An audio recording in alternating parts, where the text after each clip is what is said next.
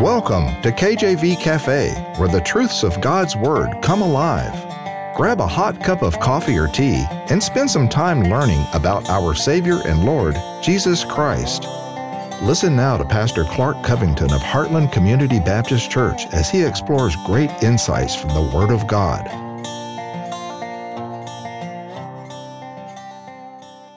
Amen. Welcome to the cafe. Welcome to the program. My name is Pastor Clark Covington, Heartland Community Baptist Church here in Kings Mountain, North Carolina. So glad you're joining me here today at the cafe. I've got my coffee here, and we're on episode 3. We're just plugging along. You hear these episodes maybe once a day if you're listening on the radio. Of course, we launched a podcast recently, and on all the major podcast apps, just search up KJV Cafe and subscribe, amen. We're on once a day there. So more than likely you're hearing us once a day, but I typically will record 3, 4, or 5 of these in a row, amen. So we're on number 3 here, amen, just kind of getting warmed up. And I'll tell you, by the time I'm done with this, I'm like, Lord, let me preach another one. Let me preach another one. I get all excited. I'm just so thankful for this opportunity. I'm thankful for you listening, and I hope and pray that you're blessed by KJV Cafe, amen. I hope and pray you're blessed by it, that you take this study that we do, and you apply it to your life, and God works in your life, and you say, yeah, that God did something, from that program, which simply just opens God's Word. There was something done there, amen. And today we're looking at the third part in a 5-part series on a healthy fear of God.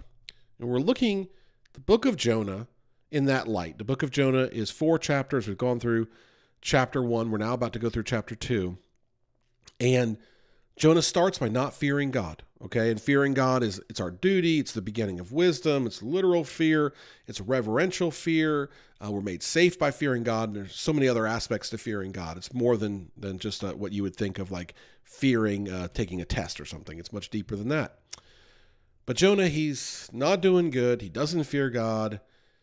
God gives him a command, and if he had feared God in all the ways that the Bible tells us to fear God, he would have answered God's command, which was spoken to him directly by the Lord, which tells me that he was a man of God and he had a connection with God, and that God had a duty for him. If he had just answered that call of God, he would have been successful and he would have avoided some great, great trials.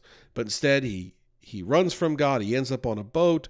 The sailors are very upset because a massive storm comes and it looks like that ship is going to get cracked in two, and they're all going to die.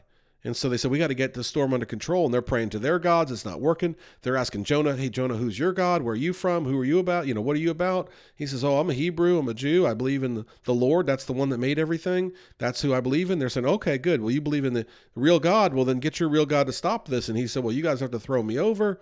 And they said, well, we'll just keep rowing because the world is going to align with those that don't fear God. And that didn't work. And so then they say, fine, okay, last-ditch effort. We'll throw you over, just like the world in the last-ditch effort oftentimes turns to God. And guess what? God causes the storm to cease. And then Jonah ends up on dry land. And that's where we're going to pick up here in chapter 2. Jonah chapter 2, verse 1.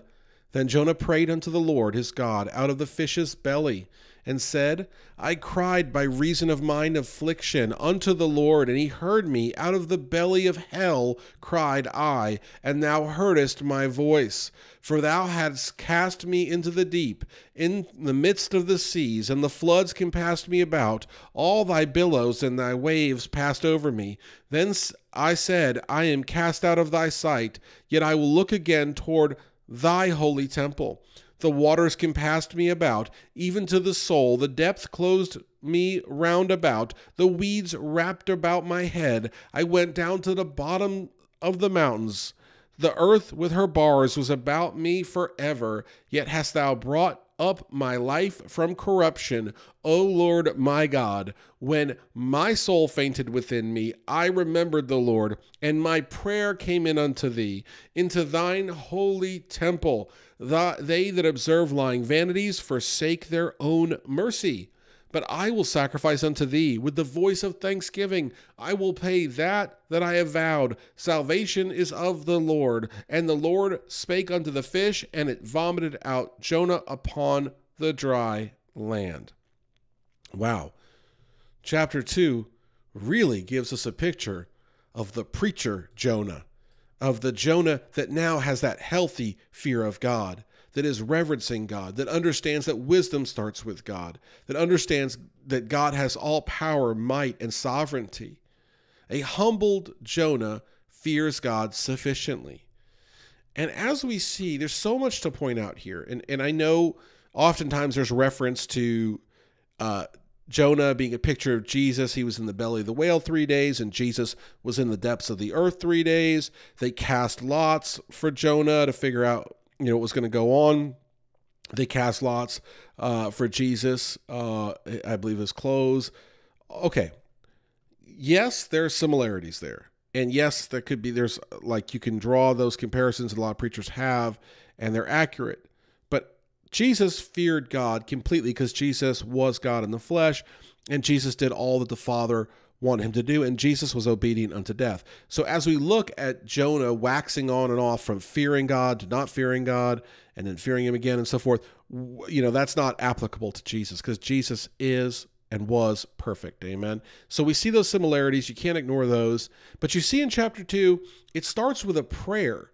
So it's kind of funny because in chapter 1 of the book of Jonah, it starts with God commanding Jonah to go do something. In chapter 2, Jonah says, he's praying unto God, I cried by reason of mine affliction, and he heard me. Out of the belly of hell cried I, and thou heardest my voice. One simple lesson here is, in chapter 1, God's talking to Jonah. In chapter 2, Jonah's talking to God.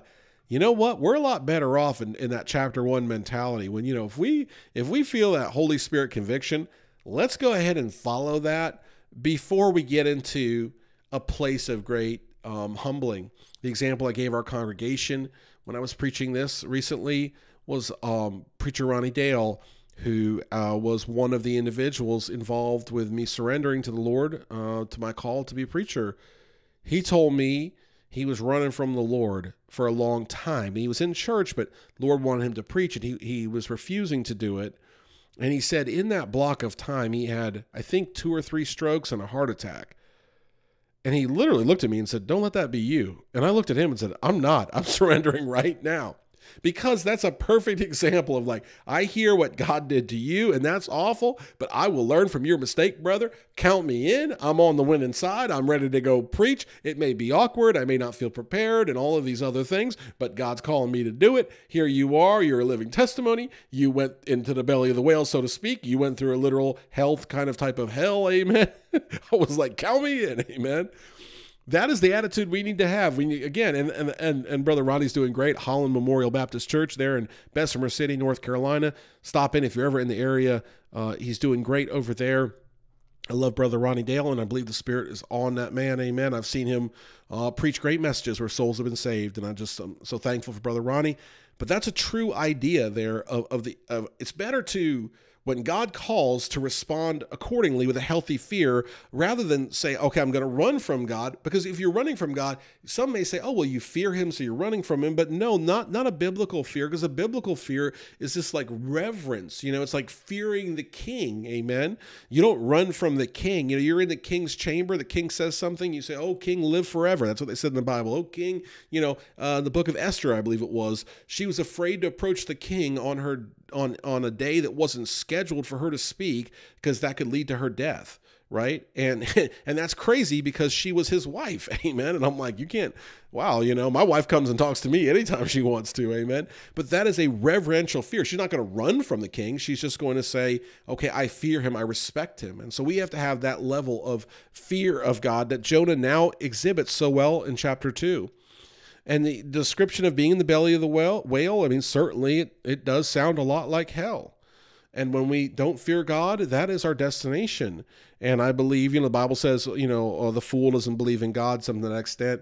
And I believe that there's no real, it's people can't really with a straight face say that God isn't real. When they look at the complexities of nature and the universe, it all testifies to an intelligent creator. So what they do is they act in unbelief and willful disobedience and willful ignorance. And what they're doing is they're not fearing God. They're not saying that he's mighty enough to cast them into hell. Amen. So what do? They don't fear him, and they end up in hell. And that's, I think, the message Jonah is kind of communicating from the belly of the whale. I'm a claustrophobic person, amen. I don't love crowds at all. I'm not in love with elevators or tight spaces, amen. I don't even like small cars. As a big guy, I don't like small cars, amen. When I go looking for a big car, when I go looking for a car, I'll ask someone, what should I get? Get you a big car, get you one with a room, I need shoulder room in there, amen. I need room. So look, I don't like tight spaces. I can't imagine being in the belly of a whale, stomach being kind of elastic, amen, and kind of just covering you, and it's dark, and you're underwater, but you're still breathing in that belly, and it's just got to be absolutely terrifying. And that is what hell, will be like for those that reject God's free gift of salvation. It'll be much worse than that, amen. There'll be burning torment, there'll be fire and flames, and the worst part of all of it will be a separation from God, because in hell, I believe you realize your full need for God, and he will not be there because technically he's there because he's everywhere, but he will not be close to you because you rejected him, and there's no way out. So what is Jonah? He's repentant in the belly of the whale, amen. He's repentant. He acknowledges his own sin. When we don't fear God, and by the way, this doesn't have to be a big, massive thing, like God's calling us to preach a revival, we run away. It could be that God's calling you to tutor somebody after school and you don't want to do it. That God's calling you to witness to a coworker that you're good friends with and it wouldn't be that hard. That God's calling you to get on social media and testify, or that God's calling you to get off of social media completely. Whatever God's calling us to do, it may not be this big thing, but we need to be repentant and realize that, hey, Lord, maybe we haven't feared you sufficiently. Maybe we haven't acknowledged your sovereignty and your greatness enough to then go and do what you want us to do. And I'm a preacher, amen, and I'm preaching nearly every day, and I go to God and ask him to help me with that. And I pray to God and say, Lord, please help me, because I know, there's things I'm doing that wouldn't be what you want me to do. And there's things that you want me to do that I'm not doing. And maybe sometimes I'm too casual. Amen. And I don't ever want to be that way. And that's me. And so I'm saying it starts from the top down. I'm not preaching saying, oh, you better get right because I'm right. I'm saying we all need to realize who he is. And you're saying, Brother Clark, how do I have that fresh reminder of who he is? Get into his word. Get into his word. When you're saved, you have the Holy Spirit living within you, and that's a big if. You have to be saved. Once you accept Christ as your Savior, you realize your need to be saved. You realize that he paid that price at Calvary. You accept him as Savior. You're saved by the blood, amen. Once you're saved, you have the Holy Spirit living within you. You start reading the scriptures, that scripture will come alive, and it is terrifying. And it is yet, if this is a mystery of God, it's terrifying and it's soothing. You read the word and it can be the most terrifying passage in the Bible, but you're soothed by the Holy Spirit. You have the peace of God, which surpasses all understanding. You have knowledge and discernment over the word. And as you study the word, it's so good. I just absolutely love the word of God because it is potent. It explains God's power. It gives us an idea of who this God is that we have accepted as our personal Lord and Savior. But many will just throw around that idea of having a personal Lord and Savior, not be repentant. I believe they could actually be saved and just be living in the world and just being fine with that and using justifications like so-and-so lives like that. My neighbors live like that, so I can.